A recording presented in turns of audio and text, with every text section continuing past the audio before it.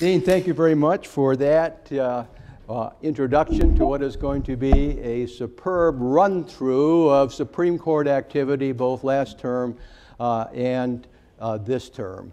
I'm John Cruden, the president of the Environmental Law Institute, and I want to welcome not only the people that are in the classroom, but for those of you here, we have a substantial number of people that are watching this by computer. We have a webinar going on, so the slides and questions that will ultimately come in are questions of both the audience, but for those of you who are watching this by your computer, you too get to ask questions. If this is not showing, write down this email address, els@mail.law.harvard.edu.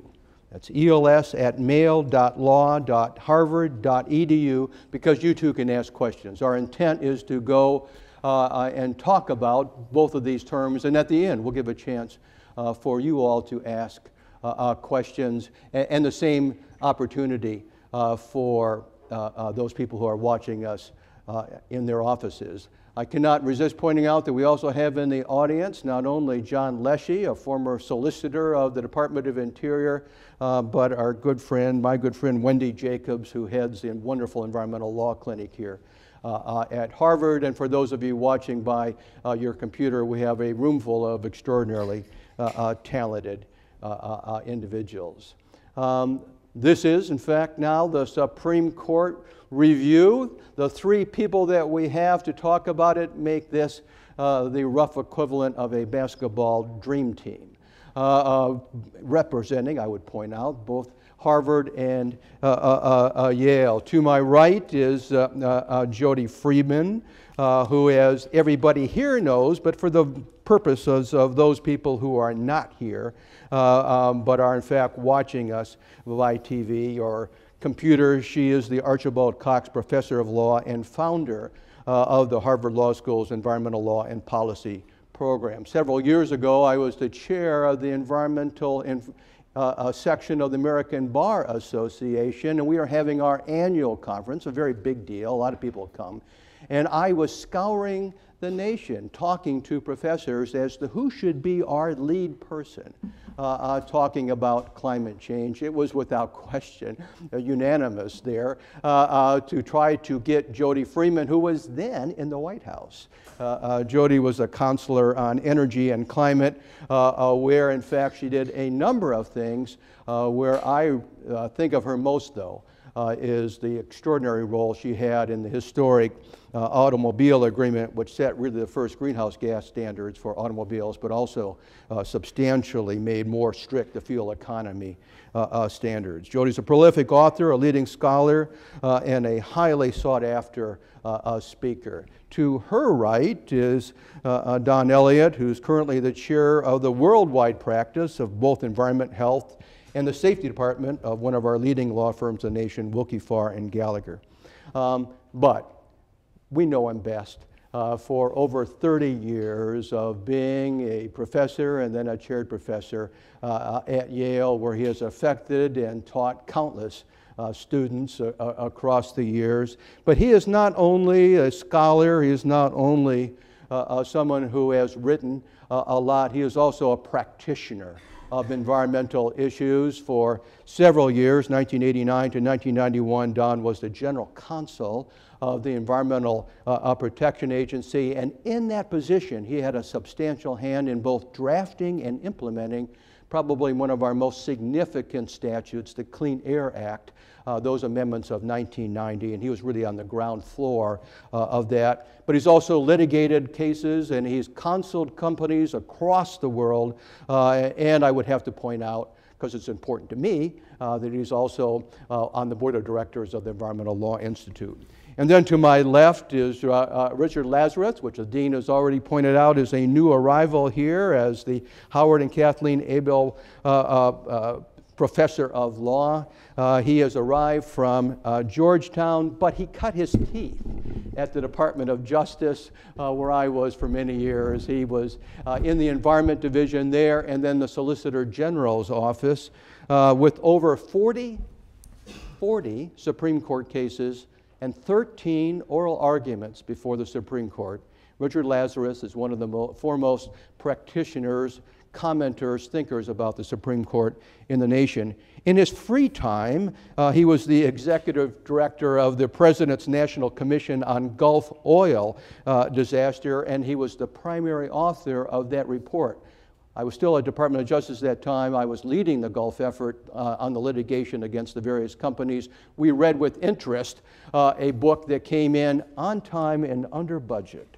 Not well-known things in the federal government. Maybe one of the reasons that it turned out so well is that as executive director and primary author of the report, he brought in Jody Freeman as a consular to that extremely important task force. So Jody, let's start out. Let's deal with last term, which is with probably the most significant term, certainly the most significant greenhouse gas case since Massachusetts versus EPA, the AEP decision. Tell us about it. I don't want this to count against my time, but let me be crystal clear that the reason the President's Oil Spill Commission report was so outstanding was exclusively Richard Lazarus and nothing else. Jody, can you turn your mic on? Oh, thank you very kindly. So as John said, AEP versus Connecticut is undoubtedly the most significant environmental law case since Massachusetts EPA, I think, and certainly of the last term.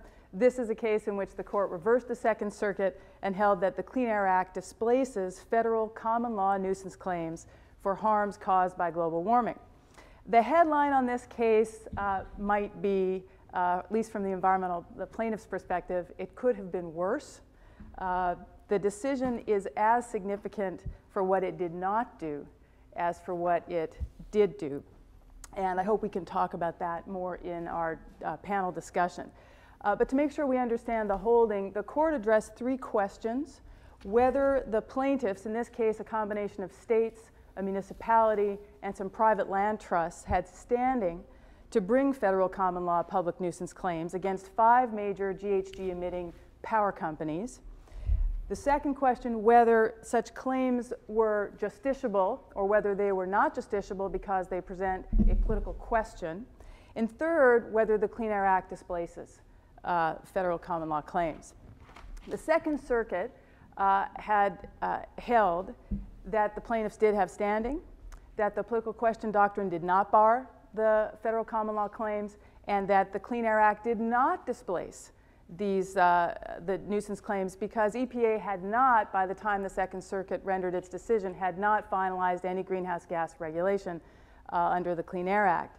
The Supreme Court unanimously, with Justice Sotomayor recused, and we'll comment on that in a moment, 8-0 decided that the Clean Air Act does displace federal common law nuisance claims, and an evenly split court 4-4 affirmed the exercise of jurisdiction by the Second Circuit, finding that at least some of the plaintiffs had standing. So that affirms the Second Circuit without creating a precedent for other circuits.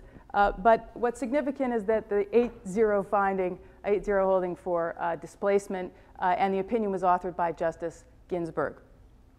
First of all, just a note on Justice Sotomayor being recused, and others may wish to chime in on this. Then Judge Sotomayor was on the panel of the Second Circuit that heard oral argument in AEP. She was, as Richard reminded me yesterday, we went over the oral argument, she was extremely active on that panel and dominated questioning from the bench.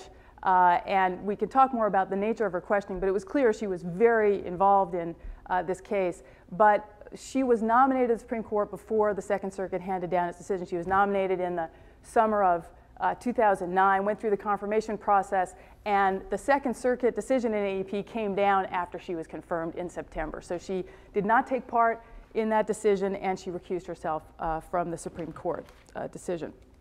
A couple of interesting features of this case. First of all, the cert grant, and secondly, the Solicitor General's intervention in the case. Then I'll talk a little bit about oral argument and some of the interesting implications. First of all, the background of the case, the basis for cert. Some folks thought there were good reasons that the Supreme Court wouldn't, for denying cert. One is that there was not a split among the courts of appeal on these questions. And two is that the case was an interlocutory posture, itself a basis for denying cert. But in the end, it was not that surprising, I think, to most of us that the Supreme Court did grant cert. Public nuisance, federal common law claims in public nuisance were percolating up from in a variety of circuits, the 2nd, the 5th, the 9th. If you recall the Kivalina case, the suit brought by the Alaskan Village seeking relocation costs from the big energy and power companies and oil companies for harms caused as a result of climate change. This was dismissed on political questions ground and for lack of standing, but it was on appeal at the time to the Ninth Circuit. There was another case, California, Northern District, California against GM, against the auto companies, again seeking damages for harms as a result of global warming, also dismissed on political question grounds as non-justiciable. Then there was Comer versus Murphy, probably a case that followed the most tortured procedural path that I can think of. This was the case in the Fifth Circuit against oil companies, a variety of utilities, chemical companies, energy companies, for damages for injuries as a result of Hurricane Katrina, on the theory that the hurricane was intensified by warming seas as a result of climate change, to which the defendants had contributed. Initially dismissed by the district court, but a 3-judge panel reversed that dismissal. Then there was a rehearing en banc that was vacated, and then ultimately the Fifth Circuit lost its quorum. It's hard to follow. We could talk about it if somebody's interested, and ultimately dismissed the appeal, leaving the district court's dismissal of the suit in place. So there were many cases, along with the Second Circuit case, in the field, so to speak, and it helps to explain in part why the Supreme Court was so eager to grant cert, not to mention that this was a very high-profile climate change case that raised important questions about the future of litigation for remedies for climate change. The SG's intervention, the Solicitor General intervening, raised a lot of eyebrows. There were some in the environmental community that were outraged that the Obama administration would intervene and support and urge the court to grant cert in this case. Thought maybe the SG would sit on the sidelines. But in fact, one can understand why there might be a complicated mix of views in the administration about whether federal common law nuisance claims should proceed after the Supreme Court in Mass versus EPA had interpreted the Clean Air Act to give the EPA regulatory authority under the Clean Air Act for addressing climate change, greenhouse gas emissions. So one can imagine that some in the administration, perhaps an EPA view, would be different than the view of one of the defendants being sued in this case, the Tennessee Valley Authority, after all, an agency of the federal government that the Solicitor General represents in the Supreme Court.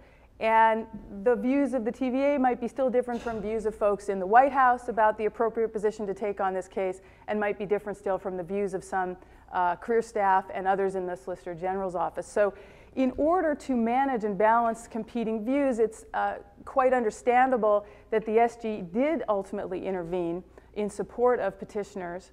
And what's key to understand about the intervention is the SG took a very moderate path.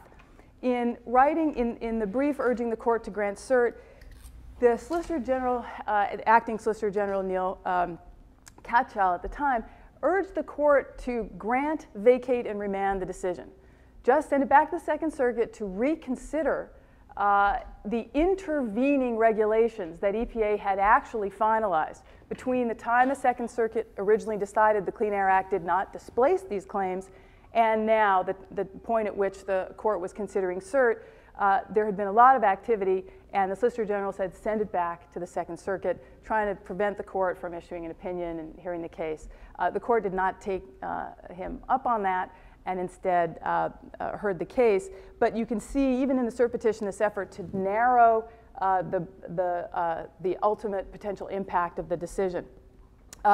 The merits brief also reveals a very moderate set of positions, trying to walk a narrower path than the petitioners were urging. For example, the Solicitor General recommended, did not join the petitioners in arguing that the plaintiffs lacked Article III standing, but instead argued prudential standing. There were prudential reasons for the court not to hear the case, but they were not Article III grounds for denying standing. The SG did not argue that the case was not justiciable because it raised a political question, as the petitioners' companies did. And the Solicitor General did not take the position that there was no federal common law in this area for interstate pollution, and that there was no federal common law claim to remedy harms caused by greenhouse gas emissions. And the Solicitor General did not make a claim that there was in fact displacement of federal common law nuisance claims at the time the Second Circuit had heard the case. What the position was, now that EPA has regulated and there's a footprint in the regulatory path, now the Clean Air Act does displace. So it was a quite constrained position. And the final thing the SG did not do was they did not endorse the view that the delegation of authority from Congress to the EPA, that delegation itself to regulate under the Clean Air Act, was in and of itself sufficient for displacement. So in fact, the SG's role here, although it elicited quite a negative reaction from many on the side of the plaintiffs in the case, was actually very likely helped the court to find a middle path. There were 30 amicus briefs plus, in this case, all the usual suspects, industry briefs on one side, environmentalist briefs on the other side, scholars briefs on both sides. Interestingly, one brief filed on behalf of Fred Upton, the Republican member of the House, the chair of the House Energy and Commerce Committee, currently trying to shut EPA's regulation of greenhouse gases down, and James Inhofe, the current ranking member on the Senate Committee of Environment and Public Works, also trying to shut EPA's regulatory efforts down. The brief on their behalf argued that the case should be dismissed because it raised a political question and was not justiciable. So, oral argument. Oh, I forgot to mention Peter, is it Keisler? Keisler, who argued on behalf of the petitioners, is an interesting, well, there was a Hamdan reunion in the Supreme Court that we can talk about. Keisler and the Solicitor General Neil Katyal were on either side of the famous Hamdan case in the George W. Bush administration, and they argued before then Judge Roberts, who was the junior judge on the DC Circuit panel. Now they reunite in the Supreme Court for the AEP case. This time Neil Katyal is the acting Solicitor General. Keisler's back in private practice arguing for the polluters, and listen to me, the polluters, the companies. Judge Roberts is the Chief Justice. At oral argument, I think the most telling moment was when Justice Ginsburg asked her first question right after the Solicitor General for New York, Barbara Underwood, representing the respondents, stood up to argue. And if anybody had any hope at that moment, you know, cert was granted, and the minute cert was granted, everybody thought this case is a loss for the plaintiffs. They're going down. The only question is how badly and how broadly will this decision be? And then clinging to the notion that perhaps Justice Ginsburg might provide a vote, a single vote for the plaintiffs. Then comes Justice Ginsburg's question, which is quoted here, basically to summarize, aren't you asking us to do what the EPA does? Signaling that she was not with the plaintiffs on the argument. And Justice Kagan soon after chimed in on the same, in the same vein, suggesting that this is a paradigmatic thing that administrative agencies do. You want us, the courts, you're asking federal district court judges to set emission limits on the greenhouse gases produced by major power companies and provide injunctive relief that requires us to do the very same thing that regulatory agencies with much more expertise and resources normally do. Justice Breyer, in an interesting moment, asked the question of General Underwood, again representing the plaintiff respondents, do you think a court could set a tax in terms of providing the remedy here? And there was a long set of exchanges in between the first posing of that question and the ultimate answer. He returned to it and said, well, let's just suppose, you know, a district court judge could set a carbon tax at, say, $20 a ton. And she said, well, you know, that probably wouldn't abate, the goal here is to abate the nuisance. And he said, that would abate the nuisance. You just bring in 15 economists and you get the tax right, which is a very Breyerian colloquy. And ultimately, General Underwood demurred and said, I don't think so. And the point of the exchange was for Breyer to make clear that if courts can't establish a carbon tax, how is it they can set a cap on carbon and ratchet it down and determine the right level over time? Justice Scalia spent a lot of time at oral argument making clear that he was nervous and upset about the possibility that denying standing, Article III standing, if they did deny it, would ultimately just leave the plaintiffs to pursue these claims in state court, and he would prefer federal judges to deal with this on the merits if it was going to be handled on the merits.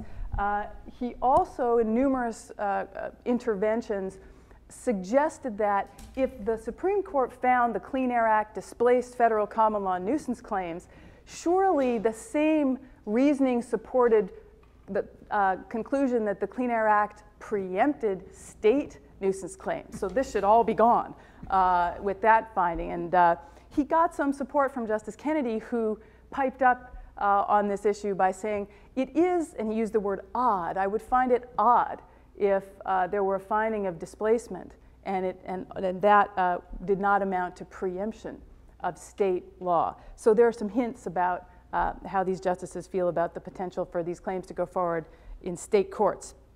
And finally, Justice Scalia gave the plaintiffs some trouble, gave General Underwood some trouble, trying to expose the fact, and Justice Kagan was making comments along the same lines, that this would be highly unmanageable. There's an endless number, an indeterminate number of potential plaintiffs, and if you can sue these 5 power companies for their emissions and count them collectively as significant emissions, the most significant share of emissions in the electric sector, then why can't you sue an aggregation of farms or cows, and sort of making a number of funny interventions about suing individual farmers and individual cows and potentially individual breeders for their emission of carbon dioxide. Suffice to say that it was not a great day for General Underwood, who was under assault from the moment she stood up. Peter Keisler, arguing for the petitioners, had a much nicer go of it, getting a number of fairly easy questions and allowing him to essentially make the argument when Justice Kagan prodded him in this direction that there really isn't any federal common law of interstate pollution left because the field has been so occupied by statute. So oral argument left folks with the impression, I think, this case was going to be a big loss for the plaintiffs, but the question was ultimately how narrow would it be? And as I said earlier, the court chose not to deny Article III standing, and even split on standing, not to find that the case wasn't justiciable, question wasn't justiciable because it raised a political question, but rather simply that the Clean Air Act displaced federal common law claims. What's interesting about the test, if we can go back to the test for displacement earlier, Justice Ginsburg's opinion makes clear that to determine whether federal statute, whether a Congress has displaced federal common law claims, the question is whether Congress has addressed the precise question. It's a very Chevron-like sounding test. And it's not, the focus of the inquiry is not on what the EPA has done. Has the EPA exercised its authority in a way that the plaintiffs approve of?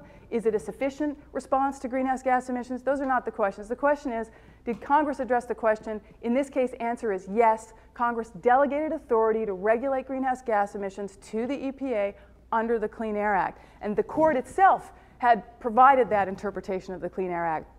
And that was sufficient to show displacement. The implications of the case, just quickly, and then I think the panel discussion can bring much more nuance out.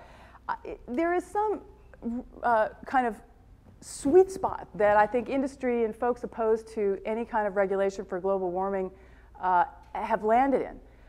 Who would have anticipated that the Supreme Court would have decided Mass versus EPA in 2007, giving EPA authority to regulate, acknowledging that EPA had authority to regulate under the Clean Air Act, that a new administration would come in, an administration that had pledged to use executive power to regulate under the Clean Air Act, and that industry would find itself in a position where, having lost Mass versus EPA, that amounted to a situation in which Congress would be found to have displaced federal common law nuisance claims as an avenue of redress, and the EPA, sitting with its regulatory authority, would find itself completely hamstrung by the political situation at the time and finding itself in a very difficult position trying to move forward on with regulations. So in a way, industry is sitting in a terrific position where EPA is politically neutralized, common law lawsuits seeking to use the federal courts as an avenue of redress, an alternative avenue, are neutralized, and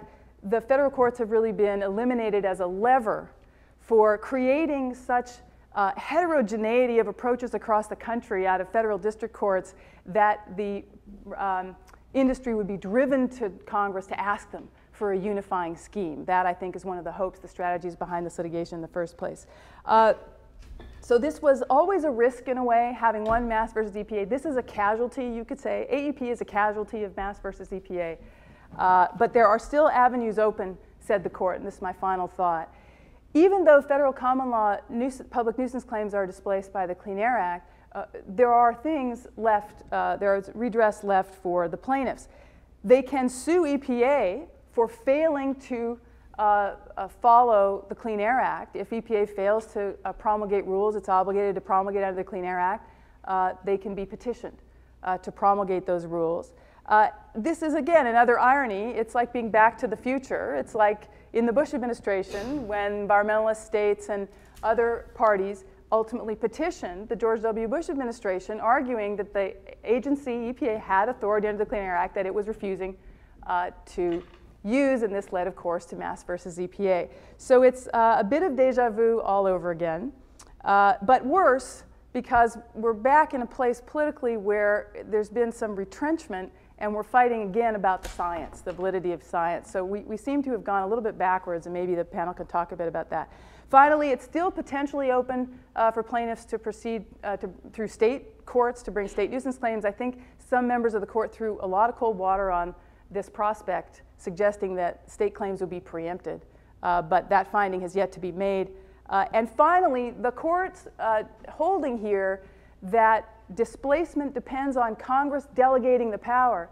The court's holding left open the possibility that if Congress now reverses itself and deprives EPA of authority under the Clean Air Act, amends the statute and takes it away, that the federal common law claims can come rushing back in because there will no longer be displacement. So this raises an interesting question if that applies, if Congress simply puts an appropriations rider on a bill and defunds EPA's efforts, prohibits EPA from using funds to regulate greenhouse gases. Does that amount to taking back the delegation of authority? I think we probably have differing views on that, but these are the avenues left open to the plaintiffs. So again, the headline on the case, I think for most folks in the environmentalist community, the plaintiff side is, could have been much worse, probably got away with the narrowest decision possible, no harm done on Article 3 standing, and we will wait to see whether EPA delivers on its promises of regulating GHGs.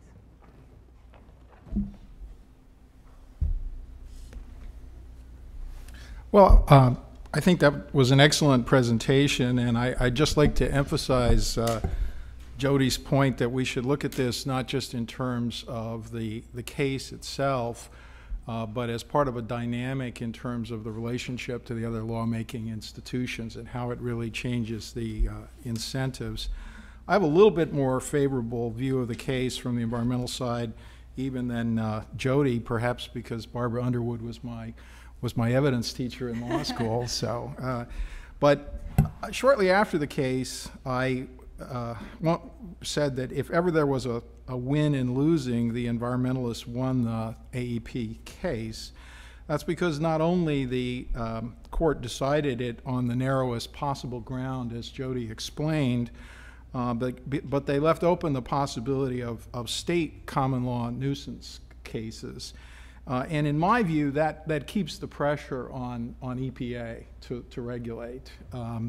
I think one of the things that Jody and I have both written about, and John and I and know a lot from settlement, is that oftentimes it's very important to threaten people with an outcome that's even worse than compromise, if you want to get people to compromise. And here, from an industry standpoint, the possibility of being faced with common law nuisance claims in a variety of states is even worse from the industry standpoint than having federal regulation, particularly federal regulation that is concentrated primarily on the automobile and utility industries.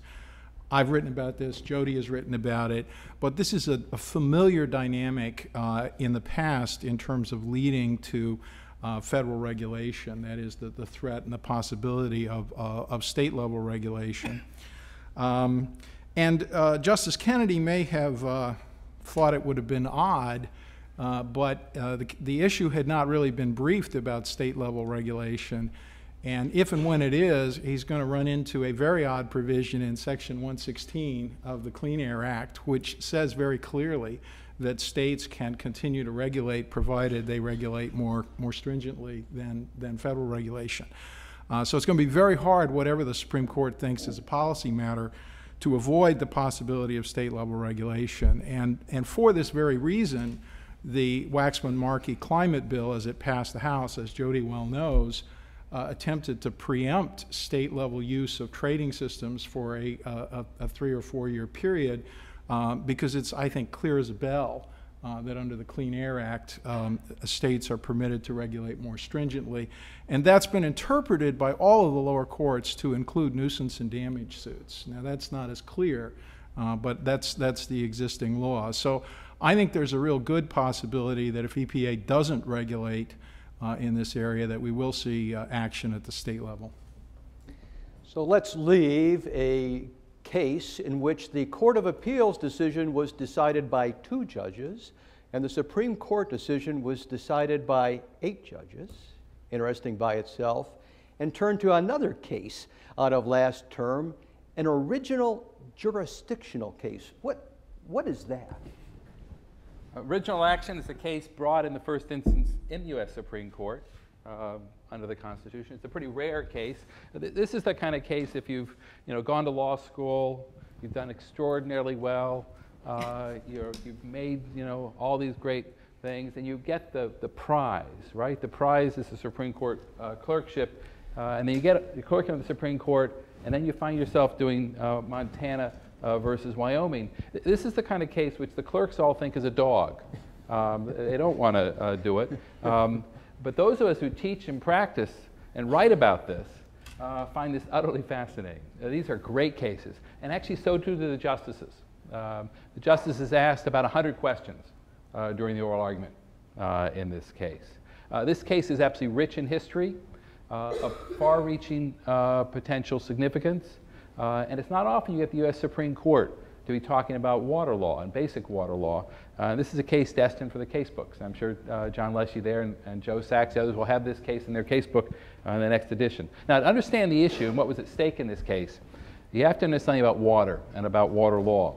Water is just an unbelievable resource. It's this amazing resource. It's important for everything, for agriculture, transportation, energy, manufacturing, and it's renewable to boot. The problem is it won't sit still. It keeps moving everywhere, and it won't even stay in the same physical state. It switches from a solid to a liquid to a gas. As a result, sharing water, not in the Robert Heinlein sense, but sharing water becomes both very essential and very challenging. And that's the role of water law, to figure out how to share water effectively and efficiently. Now, in the United States, water is traditionally the subject of state law. This case is unusual because it provides an instance when federal law is governing and the Supreme Court needs to step in and answer a question of federal law for state law. The reason it's federal law is, in this instance, the controlling law is an interstate compact entered into by 3 states who share the Yellowstone River, Wyoming, Montana, and North Dakota. Interstate compact, authorized, consented to by Congress, allowed them to agree on an allocation scheme for the 3. But the terms of the compact then become a matter of federal law, entered into by all the states. In this instance, Montana has filed an original action in the Supreme Court complaining that Wyoming is violating the compact, that Wyoming is using too much water. And Montana has raised a whole series of allegations to that effect. This case actually only concerns one of them, one decided by the special master, who happens to be a very distinguished water law scholar and professor at Stanford Law School. One issue, and that's the issue before the Supreme Court in the case. So Montana files this case, and the legal dispute is whether Wyoming's shift in the way it's using the water, in some sense, violates the interstate compact. And what Wyoming did was they shift to a more efficient system of irrigation. Now, why would that be a problem? An upstream state is using a more efficient system than downstream. That should be a good thing. Everyone should like that, more efficiency. Water law is not so simple as to say that's necessarily a good thing. The problem is that it's more efficient for Wyoming, but the more efficient use by Wyoming means less water is going back into the river and less water is going downstream to Montana. So Montana's complaint is that Wyoming is violating the compact by using water more efficiently, by using these more efficient systems than it did before. And the question is whether that's a violation of the interstate compact or not. The court, in opinion by Justice Thomas, Justice Kagan is out of the case because the issue was before the Solicitor General's office when she was there. They agree with Wyoming and the special master. This was no violation. The efficient use was not a violation. The court concludes first that Wyoming's action is consistent with traditional prior appropriation doctrine in both Wyoming and Montana. Now, the reason why the court looked to prior appropriation doctrine to determine the meaning of the interstate compact was that the compact itself says that the rights of the parties will be governed by, quote, the doctrine of appropriation. And then the court, in deciding what the doctrine of appropriation meant, looked to the laws of prior appropriation doctrine, that's a first in time, first in right doctrine, looked to the laws of Wyoming and Montana to try to decide what the federal compact meant. So looked to state law to try to decide the meaning of the federal compact. The reason why the court looked to Wyoming and Montana's laws in answering the question, they said, well, Wyoming and Montana entered into this. This is like a contract. So we need to look to the intent of the parties. And Wyoming would have been thinking about appropriation doctrine like Montana, like Wyoming law. Montana would have thought about it like for Montana law. So let's look to those areas. So the court looks to prior appropriation doctrine in Wyoming and Montana law to answer the federal question and says, well, actually, in some respects, it's not clear. Prior appropriation doctrine about what to do when you use a more efficient use this way, it's not completely clear what the answer is. What you can't do as a prior appropriator, what you can't do is cause injury to a downstream appropriator. You can't do it by changing the use, the location, or the purpose of your upstream diversion. So the question is, by using a more efficient irrigation system, by more efficient sprinklers, have they changed the use, purpose, or location? If they have, then that's a violation. And the court says, it's close, but we look at it, we actually think they haven't. We think they haven't. The law in the area is not settled, but we think the better answer is it's not a violation. Because we look to prior appropriation doctrine, an upstream person can change crops, and crops can cause more consumption. They can change pumps and use a more efficient pump. That doesn't change it. We think this is on that side of the line rather than the other side of the line, going that way. That's the better answer. Then the court rejects the alternative argument that the compact itself somehow overrides traditional prior appropriation doctrine, and the compact itself restricts Wyoming to the amount of water that it used when they entered into this compact in 1950. What's the significance of the court's ruling? The first is interpretation promotes rather than discourages sufficient use of water. If the court had ruled the other way, then people upstream would be discouraged from greater efficiency. So the court's decision this way has a positive effect on efficient use of water. The second reason why the case is significant is although water law is the province of states, and this is the U.S. Supreme Court talking about something, matter of federal law, everyone's going to listen to this. The state courts in interpreting state law will be influenced by the U.S. Supreme Court. And that's why in this opinion, the court takes sort of extra caution to say, look, we know we're talking about this. We know this is normally what you do. You can do whatever you want to do. Wyoming, you can decide what it means for Wyoming. Montana, you can decide what it means for Montana. You don't have to follow us.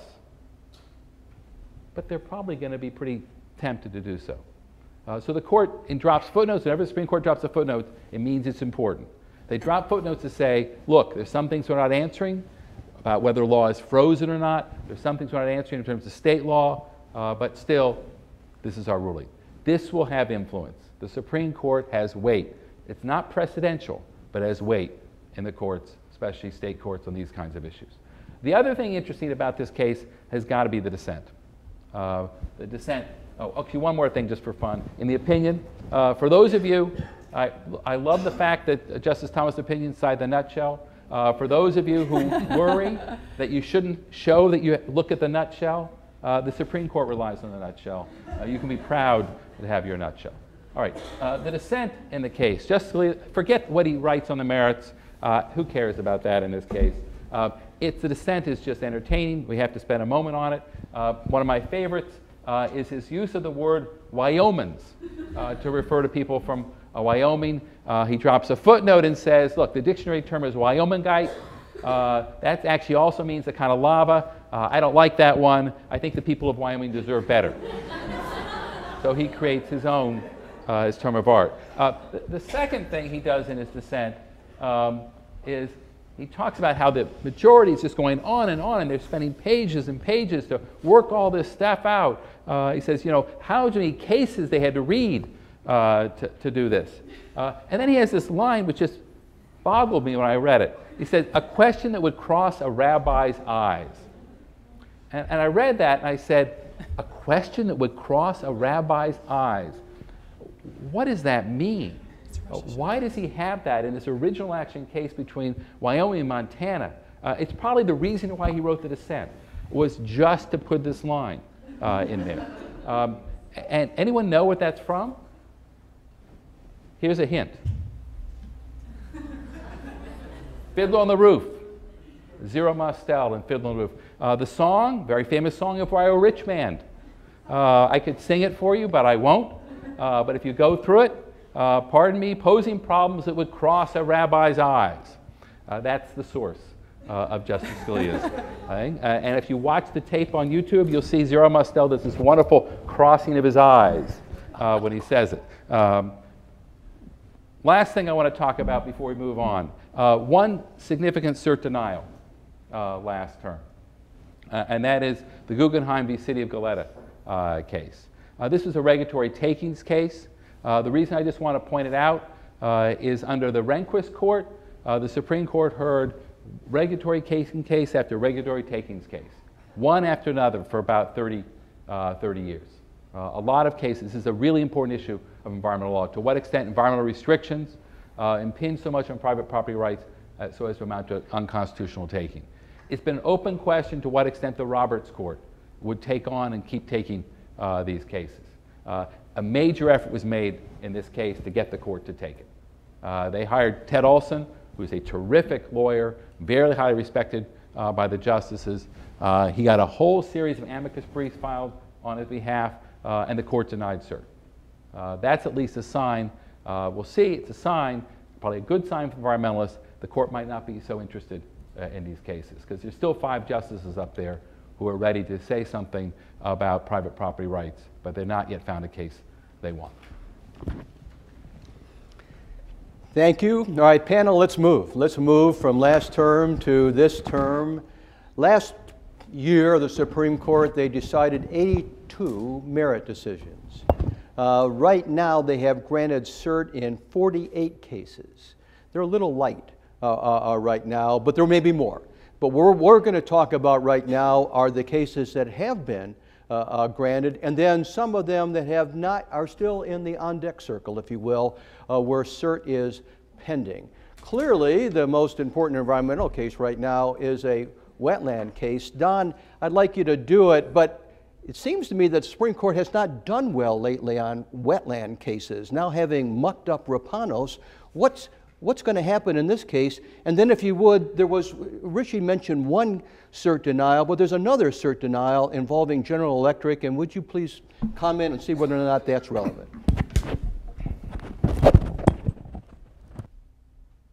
Thank you very much, John.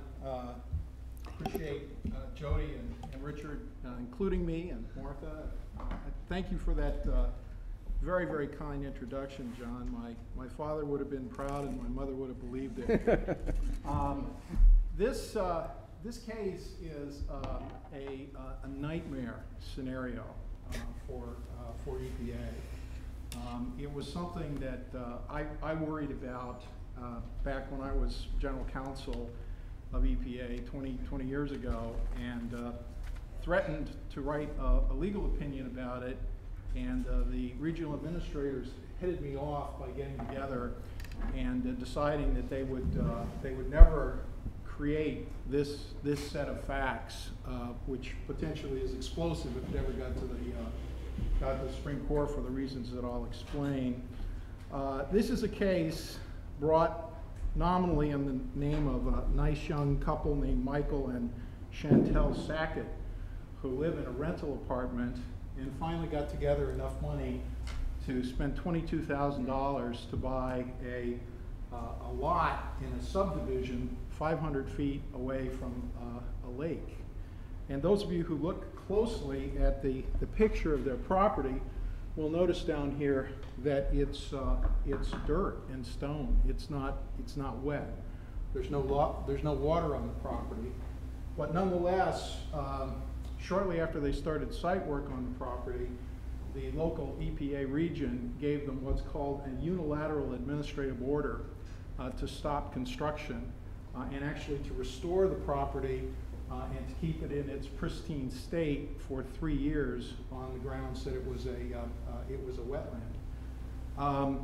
This unilateral administrative order device is a device that exists under essentially all of the environmental statutes, the Clean Air Act, the CERCLA, RCRA, and it was intended in the legislative history for very, very clear violations. Situation where somebody has a specific numerical pollution standard or pollution emission limit and they violate it, you basically give them an order to get back in compliance with the law. So it's a very cut and dried matter.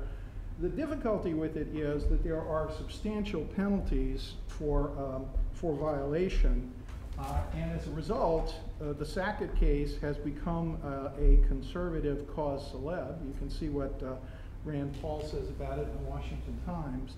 So this one is a little bit like some of the cases in the 1930s, like the Schechter case, where poor little chicken farmer on Long Island is out in the Supreme Court challenging some of the regulations, and in fact, a great deal of American industry is behind him. And we'll talk in a minute about the GE versus Jackson case, but the practice of EPA issuing unilateral enforcement orders has been one of the top targets of industry and the Chamber of Commerce, and they've hired some very high-powered guns to challenge that.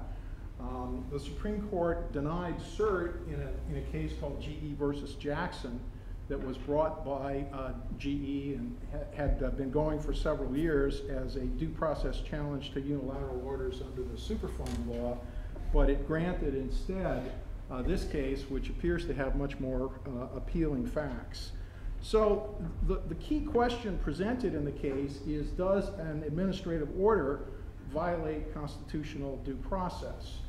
And the Ninth Circuit, and I think essentially pretty much all the other circuits, said no, it doesn't violate due process, because while EPA can give you an order, and there is nominally a $37,500 a day penalty for violating the order, EPA can't assess the penalty. It has to go to court and sue you.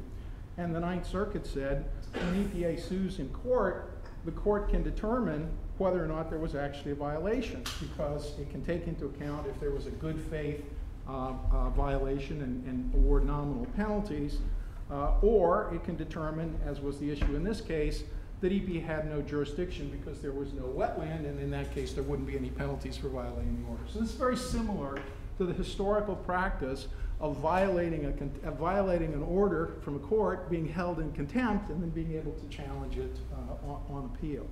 But nonetheless, the Pacific Legal Foundation brought a cert petition, which was I think, very well drafted, and they relied primarily on a 1994 case called the Thunder Basin Coal case.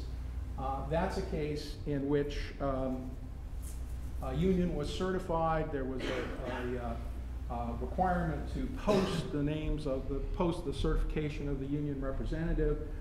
Somebody sued, claiming that that was unconstitutional because they couldn't go to court to challenge it. They just had to go ahead and post it.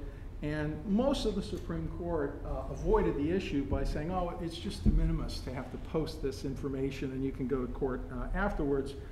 But there is language in the opinion that it would be constitutionally intolerable if somebody were put to a choice between complying with an administrative order and coercive penalties. So that is essentially the issue that's raised in the Sackett case. It's interesting, the Solicitor General filed, I thought, just a terrific opposition to cert. John probably worked on it. And it pointed out there was really no conflict in circuits, and that it was pretty easy to get a judicial ruling. They said you could apply for a permit, for a wetlands permit, and then EPA would deny it, and then you could appeal from the denial. So there was a pretty clear route to a court. And also, Pacific Legal Foundation relied on this prior case called TVA versus Whitman, but there is language in the Clean Water Act that is significantly different than the language in the Clean Air Act under TVA versus Whitman. And I've quoted it here, but it seems to say pretty clearly that you can only sue for penalties for any violation for which EPA is authorized to issue a compliance order. So pretty clear statutory basis for saying you can raise all of the issues in the suit to enforce the compliance order. But nonetheless, the Supreme Court granted cert. Part of the difficulty, I think, is, and the reason I call it a self-inflicted wound, is we've struggled for about 30 years to define a wetland. And Dan Quayle, years ago, people made fun of him for saying if it isn't wet, well, maybe we shouldn't call it a wetland. But at least that was a pretty clear administrable test. You know, you could actually tell. The difficulty that we've gotten into under Justice Kennedy's much more sophisticated test, which you can read, and by the way, there's a big fight in the circuits about whether or not Kennedy's test is really the governing law, because all 8 other justices disagreed with him, but he was the decisive vote. So we have a conflict in circuits as to whether or not Kennedy's view is actually the governing view. But under Kennedy's view, the Pacific Legal Foundation recites statistics in their cert petition claiming that it costs over $270,000 to apply for a wetlands permit, because you have to do all these studies about whether or not there's an effect on the water and so on. So they argue that that means that the option of applying for a permit isn't really available, because you'd have to spend money that's far in excess of the value of the property. The other thing from their petition, which I think is really quite significant, is they argue that EPA on an annual basis is issuing roughly 3,000 administrative orders and only 400 court referrals. So the process of issuing these unilateral orders and threatening people with very heavy penalties if they don't comply with them has become the mainstay of EPA enforcement. And the Pacific Legal Foundation does, I think, a very good job in their brief of contrasting the rights that EPA gives you in an administrative order context with the rights that you would have in court. So I think it's a very, very dangerous case. I'm surprised the court took it. They probably shouldn't have, but what should the Supreme Court do now? Well, ideally, I'd like to see them dismiss cert as improvidently granted, but I don't think that's likely to happen. The governing test for due process challenges comes out of a case called Matthews versus Eldridge, and you're supposed to look at the risk of error and the costs and benefits of additional process. There really is no record at all about that in Sackett versus EPA. On the other hand, in the case in which cert was denied, the GE versus Jackson case, there were several years of discovery, a very long trial in the district court, and the district court found that out of 3,000 administrative orders, there were only 3 of them where EPA had made a mistake. So very, very low risk of error from a due process standpoint. That's the case which is not in the Supreme Court, in which the Supreme Court denied cert. Another possibility is to affirm the Ninth Circuit's statutory construction. I think that's not too likely. The Supreme Court doesn't take Ninth Circuit cases real often in order to affirm them. I think the best that we can hope for on this is that the court will reverse the Ninth Circuit on no pre-enforcement APA judicial review, In other words, right now when you get an administrative order, you don't get to go to court to challenge the administrative order because it's not deemed final agency action.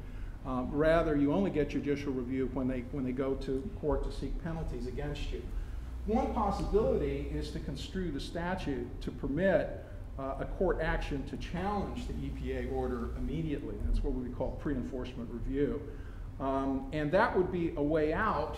And in fact, the Ninth Circuit decision handles in a very odd way the key administrative law case on this point, which is Abbott versus Gardner, which is supposed to be the case governing whether or not you get pre-enforcement review, and it's supposed to be based on a balance of substantial hardship. And the more the Pacific Legal Foundation argues that there is substantial hardship to poor Michael and Chantel, the more they're really developing a case that there should be pre-enforcement review under Abbott versus Gardner. The Supreme Court, I think, ought to reverse on Abbott versus Gardner. The Ninth Circuit suggests in a very, very odd citation that somehow Abbott versus Gardner has been overruled. I think we have two administrative law professors on the Supreme Court in Scalia and Breyer. Kagan. And Kagan as well, who all know that that's not the case. In addition, although Justice Kennedy is key, both Scalia and Thomas reached the constitutional issue in Thunderhill and said that in their view, there was no due process violation if judicial review is provided before a penalty for noncompliance can be imposed. So it seems to me to be a very, very strange case, but a very dangerous one. And with that, I'll stop and turn over to my colleagues to add anything.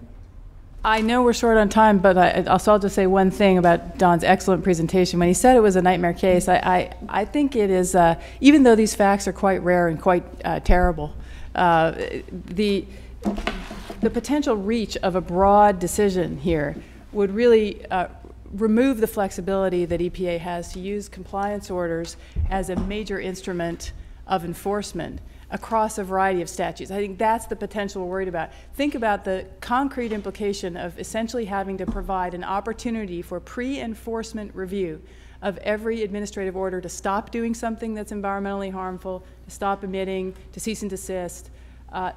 Think of how that tool then is lost to the agency as a cheap, effective way to basically kick off what, as Wendy Jacobs described to me yesterday in a great conversation about this, what is essentially is a negotiation with the party about then what to do to remediate the problem. If they have to offer pre-enforcement review, folks just won't come to the table. They just won't negotiate. They won't be able to come to some settlement.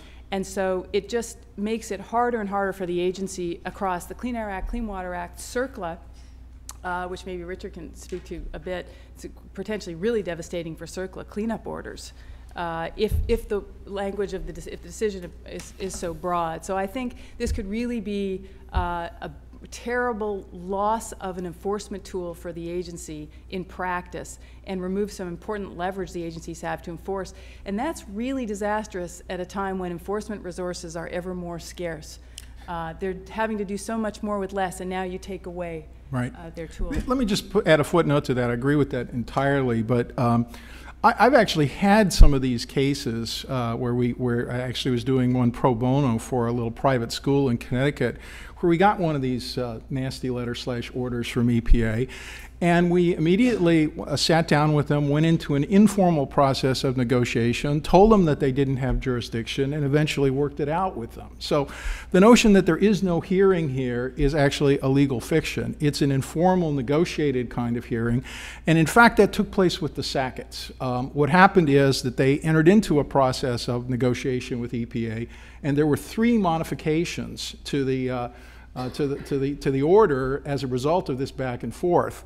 But they got in the hands of the lawyers from a think tank that basically wanted to raise the constitutional issue of is there a formal judicial style hearing, and does the constitutional due process require that? So as often happens when cases go up on appeal, particularly the Supreme Court, the issue becomes reified in terms of a false issue, an issue that isn't really there. But as far as the record shows, there was no hearing, but in fact, I believe there was. All right, so since I was at Department of Justice when both of these cases came up and I led the effort on GE versus EPA, I will only say that after the cert was denied at GE, I pretty much closed my books on Sackett, thinking, why in the world would they take that case after having denied cert on GE? I was obviously wrong. I want to pass it to Richard for two things. First of all, your comments on this case, and then if you would, since you're doing so well on state of Montana and water cases, would you actually turn to probably the next biggest case on this term, also involving those issues? Right. There's a lot to do. So let me quick comment on the Sackett case. I think Don has it exactly right. This case is going to do a major turnaround in the Supreme Court. And the court has already given us an express hint that that's what they're doing.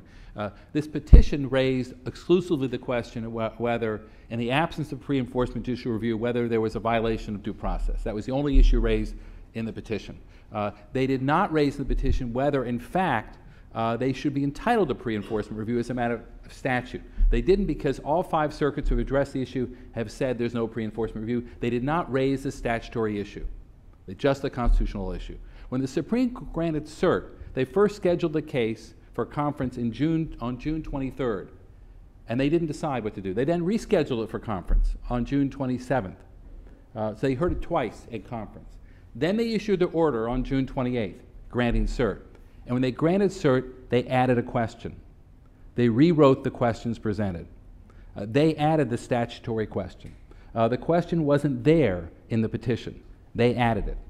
They added the question whether may petitioners seek pre-enforcement judicial review of the administrative compliance order pursuant to the Administrative Procedure Act, 5 U.S.C. 704. There was no reference to the Administrative Procedure Act anywhere in the petition.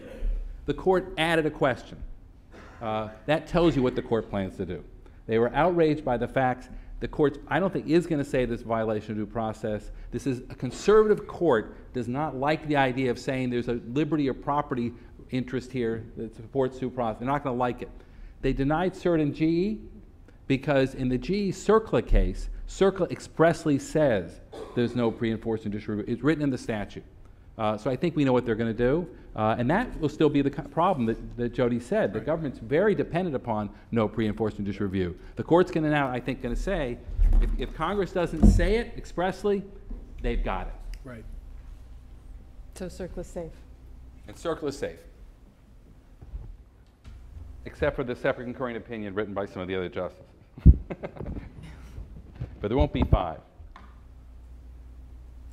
All right, the next case I'm going to talk about, the other case granted for the upcoming term, is PPL Montana v. State of Montana. As John said, I'm in charge of Montana today and water cases.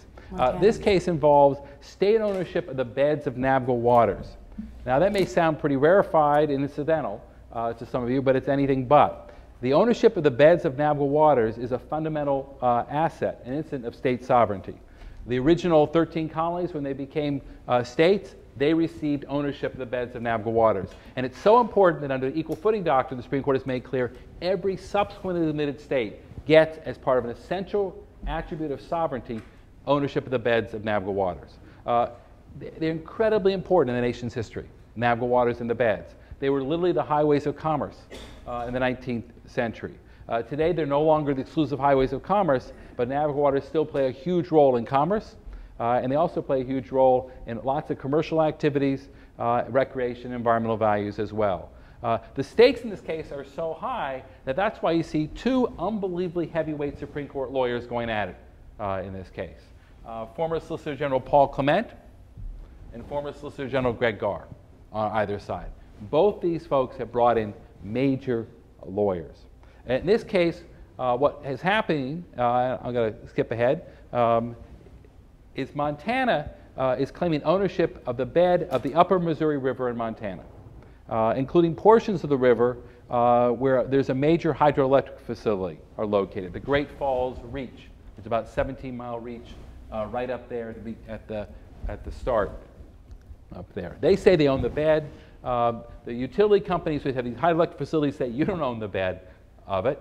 You never claimed you owned the bed for the last 100 years. We've had these licenses forever. Now you say you own the bed. And you say you own the bed, and because you own the bed, we owe you tens of millions of dollars in retroactive payments for rent for use of this property, and probably hundreds of millions of dollars in the future in this case. The Montana state courts, as tends to happen, not surprisingly, ruled in favor of Montana. That almost always happens. And they basically ruled in favor of Montana, and this was on a motion for summary judgment on whether Montana owned the beds of this area or not, of navigable water. Now, there are two issues in the case. The first issue is, what's the test? What's the test of navigability for the purposes of state title? Is it navigable at the time of statehood? Is it navigable now? How much evidence does there have to be of navigability? What's the burden of proof? The other question is, how much of the river has to be navigable before the river is navigable? If parts of the river are navigable, but parts of it are not navigable, is the whole thing navigable, or just the parts which are navigable in fact? In this case, what the Montana Supreme Court said is this part's navigable, this part's navigable, this part in the area is a little tough. It's a little tough to navigate. But on either side it was, and people often could pick up their boats, go on shore and walk them through portage and get together and drop it down, so that makes the whole thing navigable. Those are the two issues in front of the court. What's the test, and how much of the river? I will tell you now the likely result in the case. The court's going to reverse. They're going to say the motion for summary judgment was inappropriate, and they're going to say that you have to have a segment-by-segment approach. You can't treat the whole river as one river for the purposes of state title.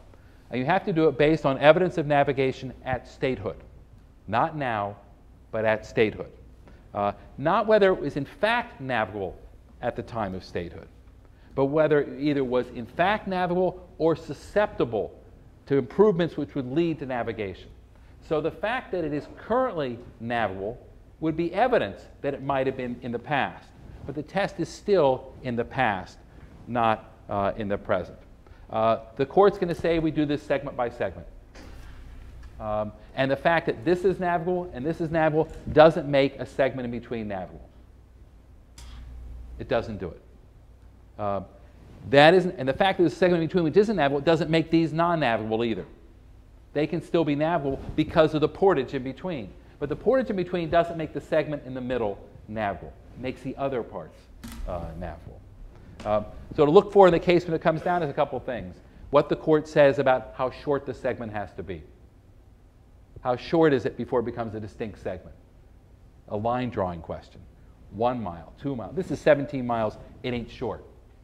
So this is easy. But what the court says about how short it has to be for inquiry is important. The other thing is what the court says about the definition of navigability. And this is where there's real potential here for confusion. The term navigable waters is a term of art in natural resources law. And the same term is used for all these different kinds of tests. There's a test of navigable waters for title. There's a test of navigable waters for admiralty jurisdiction. There's a test of navigable waters for navigation servitude. And there's a test for navigable waters for the Commerce Clause Authority in the Clean Water Act. Every one of these use the same term, navigable waters. But it means something different in those. Title, very narrow. Commerce Clause, Clean Water Act, very broad. What people are worried about is a sloppily written opinion or misinterpretation by lower courts. It happens all the time. Will cause courts to misunderstand or cause the justices to misunderstand what they're writing about. They write something sloppy, and here they say a very narrow definition for title purposes, but they use it in a way, using the wrong precedent, the wrong cases, the wrong citations, it could be overread by the lower courts.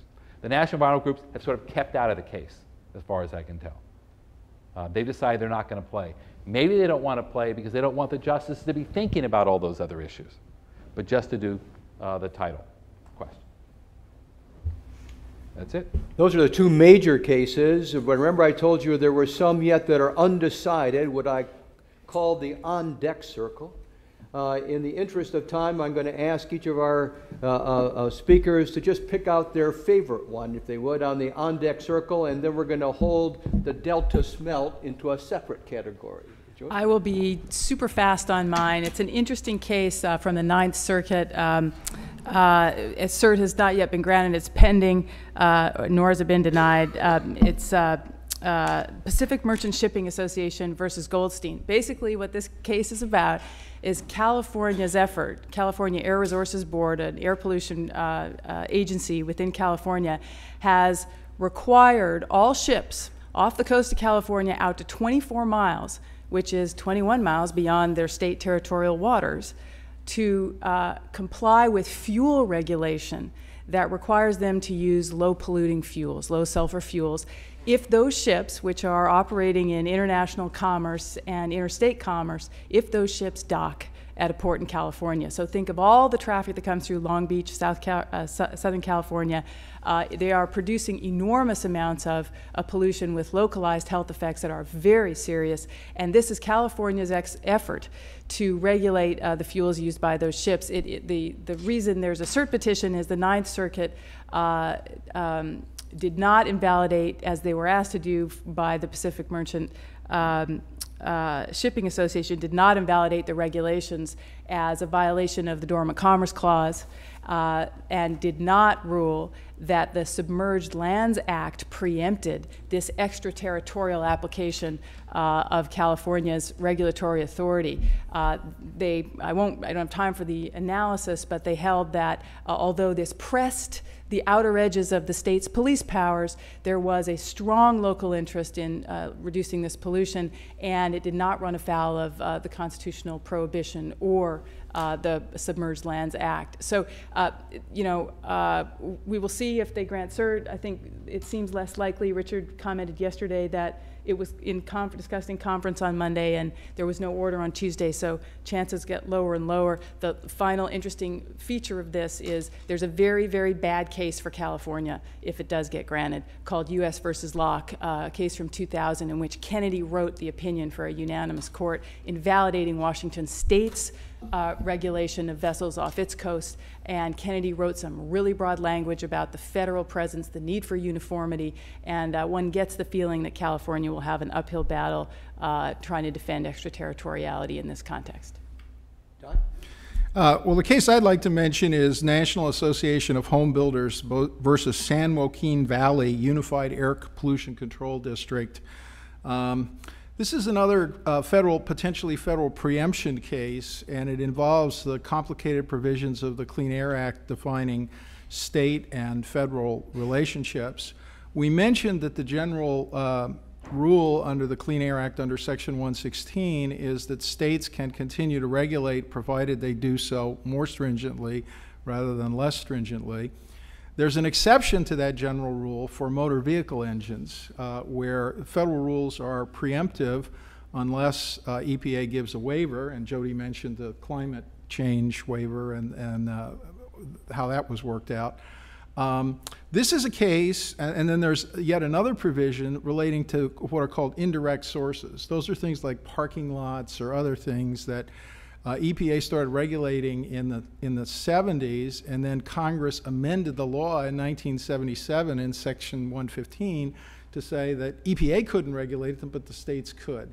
This case poses a challenge as to whether or not the regulation of construction sites in the San Joaquin Valley that requires them to make a certain percentage reduction is tantamount to a regulation of the construction equipment engines. And so it's a quite complicated case. I think the chances that the court would grant cert are very low. It's another Ninth Circuit opinion, and there was a dissent by Judge Smith who basically said this is a question for EPA. And after the case was decided, EPA approved the action by San Joaquin. So I think it's going to be a little difficult to get cert in that one.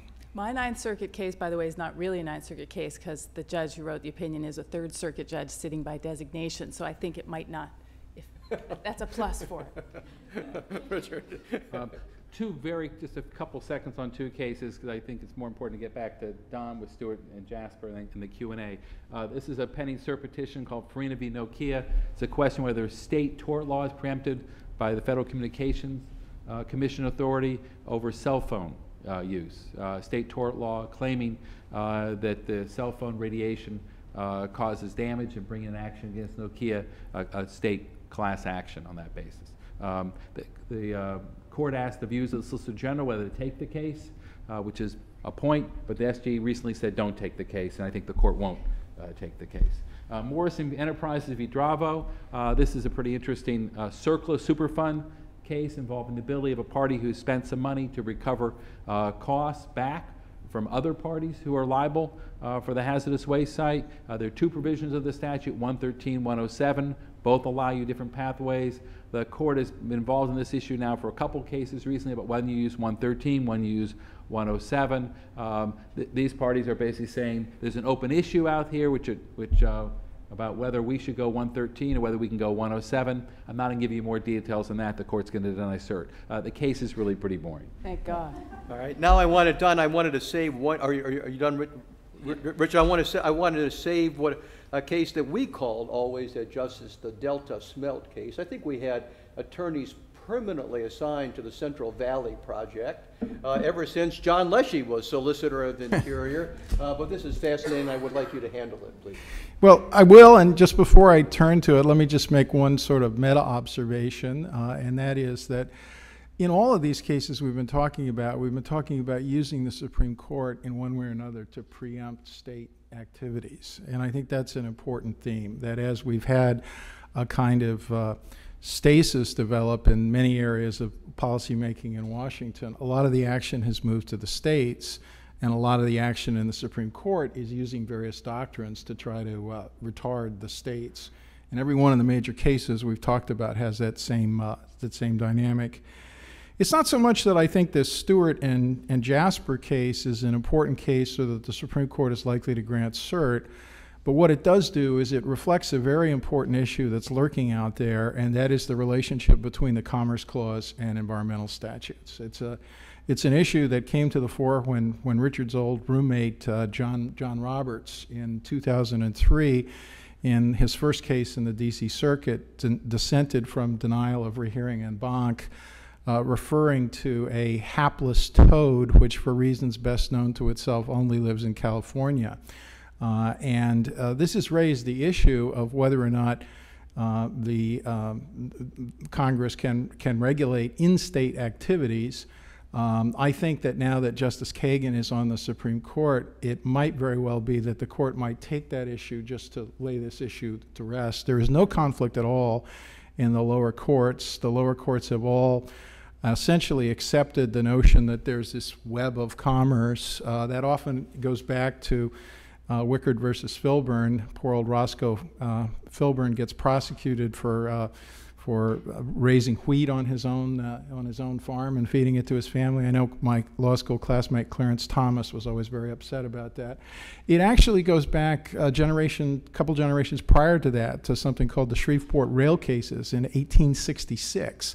So I think it's very unlikely that the Supreme Court will really follow the Roberts lead and hold that all of the environmental statutes are unconstitutional to the extent that they regulate in-state activities. But what I do think is that with the Obama healthcare case coming, they might very well want to take an Interstate Commerce Clause case and write some good language on both sides that could be used to talk about these interlocking webs of relationships and an effect on commerce as a basis for commerce regulation. Just one quick amendment on the Chief Justice's hapless toad reference when he was a judge on the D.C. Circuit. It occurred in voting for rehearing en banc. He expressed no view on the merits of whether or not it would violate. He did call the toad hapless. He did call the toad hapless, which some of us thought was funny. I meant to say that. It was a dissent from denial of rehearing en banc. But in opinion, didn't actually refer to whether it would be constitutional. Right. The other he just thing said it was an important issue to decide. I'm a little less, I wish I shared all of Don's confidence the court won't take the case and how the court would rule on it. Ever since the court decided Lopez in 1995, when that case came down, all of us thought of two things immediately: wetlands and endangered species. Right. We knew Section 404 was in trouble, and we knew Section 7 was in trouble. The court has addressed it in the 404 context, Water Act. They haven't yet done it in the Section 7 context. As Don said, there's no conflict in the circuits, but every one of those cases has a very significant, loud, vocal dissent. And there's no coherent rationale between all the circuits that have addressed it. Every circuit has a different rationale for why it's okay. And their justice is interested in it. In the Raich case, the medical marijuana case, during an oral argument, Justice Scalia raised the Endangered Species Act in that argument. The case had nothing to do with the Endangered Species Act. And he starts talking about the Endangered Species Act in the middle of the medical marijuana case. So there's some justices looking for a case on it. If this had been decided a few years ago, I've been very confident the government would win, completely win. They would have had Stevens, O'Connor, Souter, Breyer, and Ginsburg. Easy win. No problem. O'Connor been a reliable vote on this issue. We've lost Stevens, O'Connor, and Souter. It's a different court. Now it's all up to Kennedy on this issue, and that's always sort of a precarious read to rely upon. On that optimistic note. All right, do we have questions from the audience at all? And while you're thinking about that, I wanted to ask Jody a question. From the beginning, in AEP, you said it was 8-0, but there was a concurring decision. What in the world was that about? There was a rather churlish, I'll take 10 seconds on this, a little churlish concurrence by Justices Alito and Thomas, who pointed out that they were concurring in the decision only because nobody had argued that Mass versus EPA was in fact wrong. So they would have been happy to relitigate Mass versus EPA. So is there a relationship between that and the hapless toad? I have no comment on that. Don, we have been talking about preemption and displacement, but are those interchangeable words, or is there a difference? How does that work now? What do we do with preemption after AEP and the oral argument in AEP? Yeah, I mean, I don't think that they're identical at all. And I think that the court tried very hard in AEP to create some logical space between the two, which Jody summarized. But one of the things that Richard has taught me over the years is to count the votes in the Supreme Court, not just read the opinions. And I think it's very significant that that certainly Justice Thomas, in a number of cases, has expressed a very strong opinion in terms of judicial restraint, that the court ought not be interpreting statutes easily as to impliedly preempt state-level regulation, because this is inconsistent with his view of the judicial role.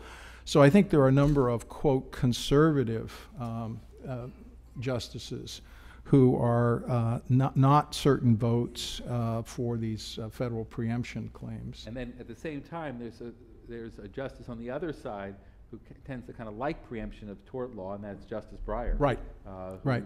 But only if agencies have specifically addressed it through their interpretive rulemaking powers. So I think that the test for displacement of federal common law is a much less demanding test than the test for preemption of state-level regulation.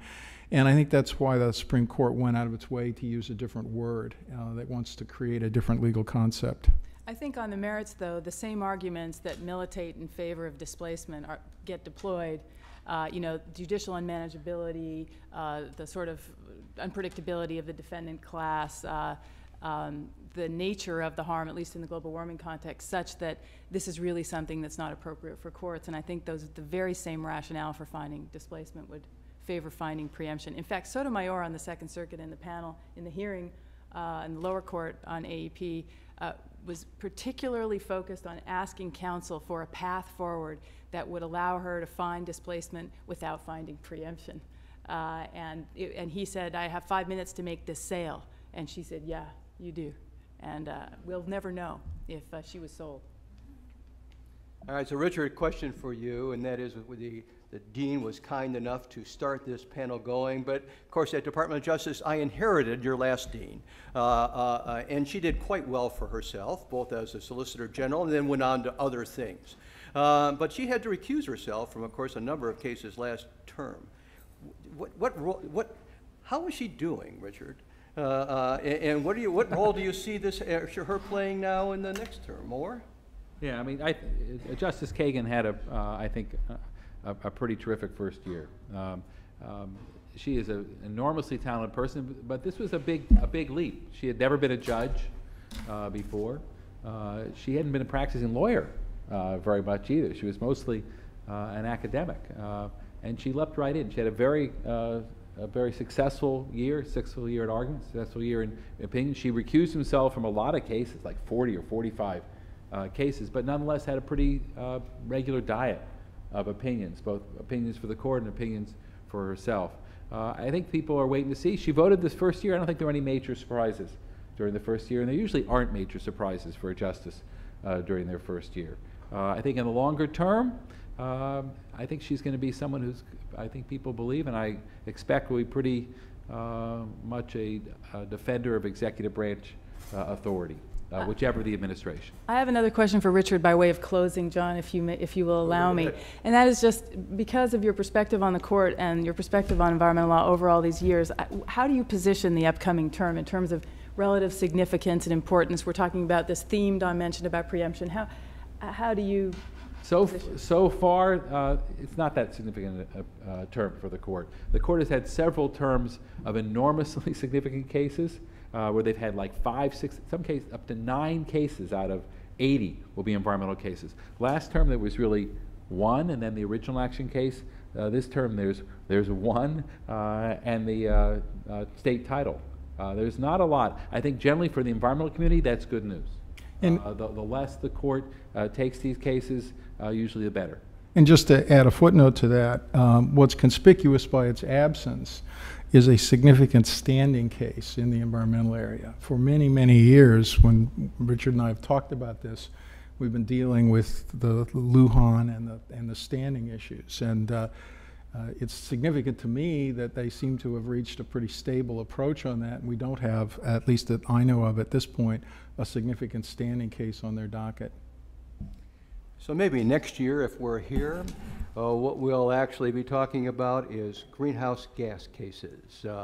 Right now, every major one of the EPA rules have been contested. The endangerment finding, the light truck rule, the so-called tailoring rule, all of them had contested. All the briefing is going on. I expect it to be done by the end of this year.